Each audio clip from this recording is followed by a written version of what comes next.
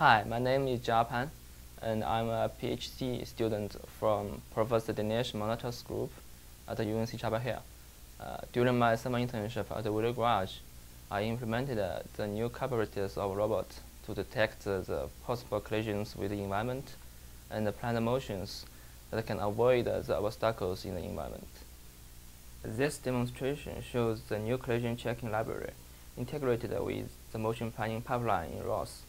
The motion planners use the collision checking to determine whether a particular configuration of the robot is in collision with the environment. They can use this information to generate collision-free passes that will move the robot from a start position to its desired goal. The integration of motion planning with Octomap package allows the motion planners to deal with uncertainty and with unknown space in the environment. Unknown space is the space that the sensors of the robot have not seen or are unable to see because of occlusions. The motion planner attempts to minimize the cost of going through the environment and will try to avoid the unknown space as far as possible. The new implementation of collision checking will provide more advanced capabilities.